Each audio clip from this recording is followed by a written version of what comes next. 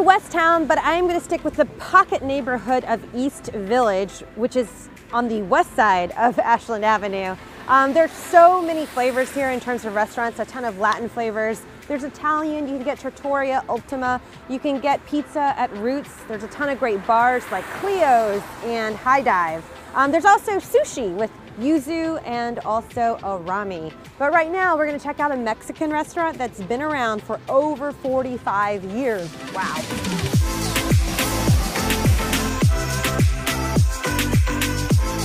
I'm with Carla with a K at Tecalitlan Mexican restaurant. Say that again. Tecalitlan. Love it. Yes. I cannot say it. After a few margaritas, it just kind of comes out naturally. You guys have great margaritas. Yes, we're voted top 9 margaritas in the city. 46 years for a family-owned restaurant. Absolutely, yeah. That is unbelievable. So your parents opened this restaurant? Correct. My dad opened it in 1973 when he was 21 years old. So second generation, brother, sister are running the restaurant. Do you guys always get along? No. So how important is it for you to be able to carry on this tradition? It's important because, this is my family's blood, sweat, and tears. Very well known for our steak burritos, top 10 burritos in the city also. Our fajitas are awesome, everybody loves them. Cheers. Cheers. Or we salud. Salud. Salud. Salud to myself. Salud. Okay, now that we're really getting to know each other, Carlos, do you run the place or does your sister run the place? I run it, but I let her think she does, so it'll be easier for me to run it and easier. What he said.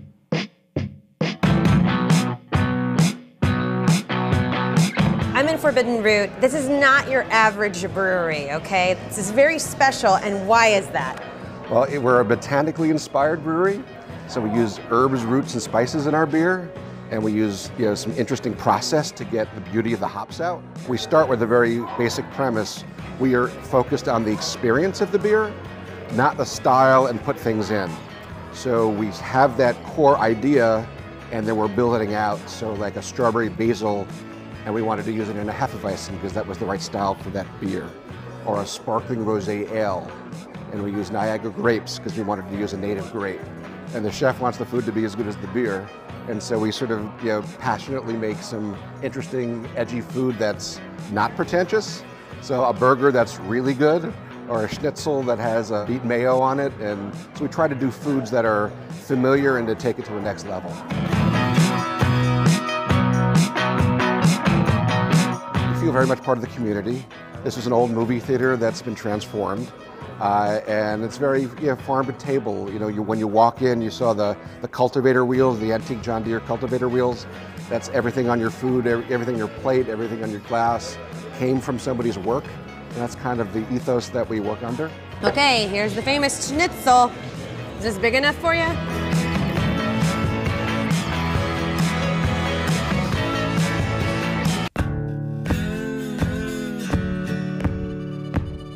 I want you to see this hat. It's made out of chinchilla fur. So they go from $20 to $100 to several hundred, and then to this one here, which is $5,000. So it's not just cowboys, it's not just people that ride horses. No, it's also city people. City people. It's city people who are buying the hats. We're gonna be having our 47th anniversary this year. So if you could sum up Alcala's in one sentence, what would it be?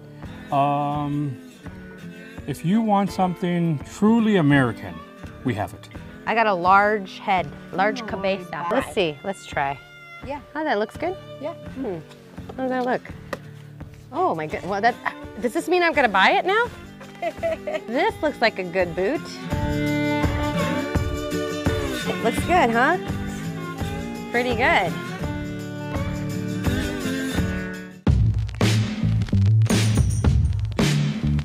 Okay, so tell me about the concept behind Beatnik. So the concept behind Beatnik is it was inspired by the bohemian lifestyle and the aesthetic sensibility of the 1950s in Europe and America. Right now, in the dead of winter, you walk in and not only the chandeliers and the lush pillows and the colors, but there's plants.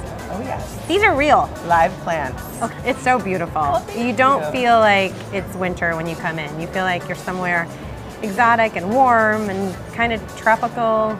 It's really important that, when you go out that you feel like you're on an adventure. You're kind of taken to another place. What do you love about Westtown? I love that there's a little bit of everything.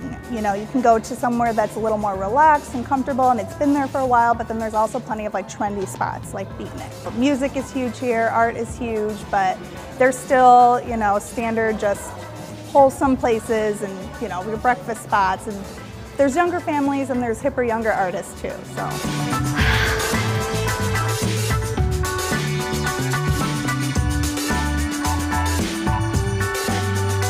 The food that we go by is, we call it New American. You know, we are taking recipes from Greece, Italy, Spain, France, and then we twist it with South American influence, like Peru, Mexico, and even like Colombia as well with the arepas.